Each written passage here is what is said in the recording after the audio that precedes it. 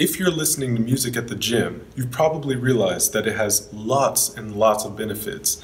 Like you can hit more PRs, you can last longer when you're doing volume days, and even with cardio, you can go that extra mile just because that music is pumping you up and you're kind of going with the beat. And there's also a strong chance that you rely on that music to get through your workout. And if your headphones happen to die during that period, it's like your whole workout feels off. So here's what happened to me on my latest intensity day workout. I started out with my first pressing movement. I warmed up, all that good stuff, took a 2-minute rest break before my peak set. And would you know that my headphones just happened to die right before I was about to push that lift. I couldn't do it. I could not do it for the life of me. And I was just like, gosh, why did my headphones have to die at that exact moment? Usually once I get my first exercise, like once I succeed on my first exercise, all the other exercises, they seem like I can do all of them with no problems. Like if you fail your first exercise, that just kind of messes with your mindset. But I was just like, you know what, they're dead. I'm not gonna go to a charger and charge them. Nah, I'm just gonna go through my workout. So I got my Bose headphones, my backup headphones, and I was just gonna listen to nothing because they have very excellent noise canceling. I was just gonna listen to nothing and try and zone into the lift. And once I realized that I had no music to go off of, nothing to hype myself up externally, I had to produce all of that energy through myself. The lift totally changed. It was no longer just a Z press with some nice jamming music. It's like a certain nervousness came over me. And it wasn't like the nervousness like, oh, I'm doubting myself on this lift. It was that nervousness where you know you've got to do it. You have to get this lift. And I forgot the name of this one lifter that said an amazing quote, but he would ask people, would you be able to do 5 more pounds on this lift had it been to save your family's life or someone you love? And everybody would say yes. And so he said, well then a recovery issue is not the issue, and food intake is not the issue, and water intake isn't the issue. The issue was your mind. You can't do anything unless your mind is certain that it can do it. It doesn't matter how strong you are. If your mind tells you no, you ain't gonna do it, okay? So I was so engaged in that Z press that the weight shot up so fast. It was faster than my warm-up sets with the music. So you see where I'm going with this? For example, if you close your eyes during a lift, you're not gonna be focusing on that girl in yoga pants on the right or that guy squatting like 5 more plates than you on the left. You're gonna be focused on your lift. You're gonna be focused on your body, what you're trying to accomplish in the gym. Because going to the gym is for you. You're not trying to build someone else's body unless you're training them. You're going into the gym to improve yourself mentally, physically. So when you close your eyes, you're thinking about that lift. You're channeling all your energy into that lift. You're not thinking about what happened at the job.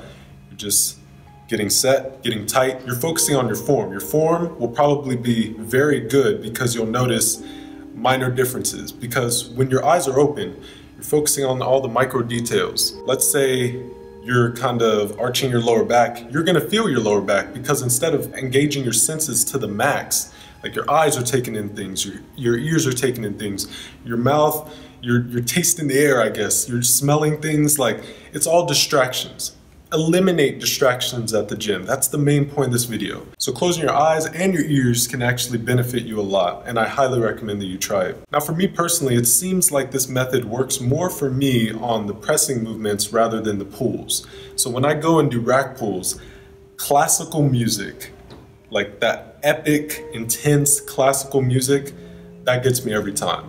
I've never failed a rack pull with the classical music going. It's just something where like you hear the vocals, they're just like, and then all of a sudden you hear the drums kind of like, dude, how are you gonna fail with that going on? You feel like an absolute beast in the gym. But it's something with the pressing movements where I kind of need that full focus and isolation. At the same time, on weighted dips, it's very good for me to have music. So it's just kind of testing what works for you the most, what exercises it works on, and just try out.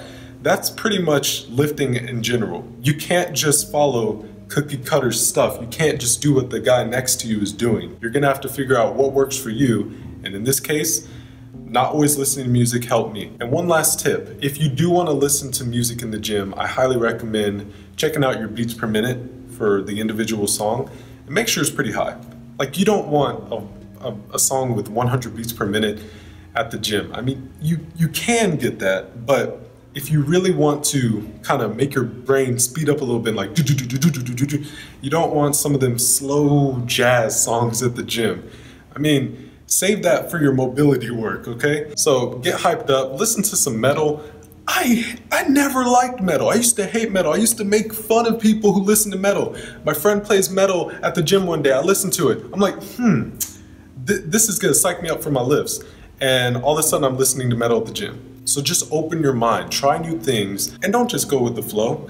Try out the weird things that people are doing. As long as it keeps you safe, try out the weird things. The weirdest exercises, this is what I've learned. The weirdest exercises are often the best. The Jefferson deadlift, for example. It's weird, you're pulling the bar between your legs, but you have a more upright back position, so your chance of injury goes down compared to regular deadlifts. Another weird exercise, Zerker deadlifts.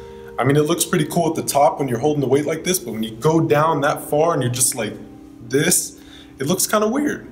But at the same time, it's gonna build your spinal erectors like crazy. You see where I'm going with this? So guys, we finally hit 300 subs, actually 317 last time I checked, and I'm just shocked at how fast this channel is growing. We're on our way to 400, 500, 1,000 and beyond, so thank you all so much. It really helps when you share this channel with others and just comment, like, subscribe, all that good stuff, and just get engaged with the content. I love replying to you guys' comments. I love talking with you guys. It's fantastic, and we're gonna build a solid community. And I personally think that we can hit 400 in 2 weeks. So thank you so much for watching this video. Go into the gym, I highly recommend it. Just turn off your music for one workout, see how it feels. And you could even take the headphones off, even though you might have to listen to that cheesy, crappy gym music. Just deal with it and see if you can really focus on your lift. And you might hit even more PRs now since you're more tuned into the lift. By the way, this isn't just a fake background, this is a legit place. Ooh, look at that drop. Jeez Louise. Yeah, that's a real place.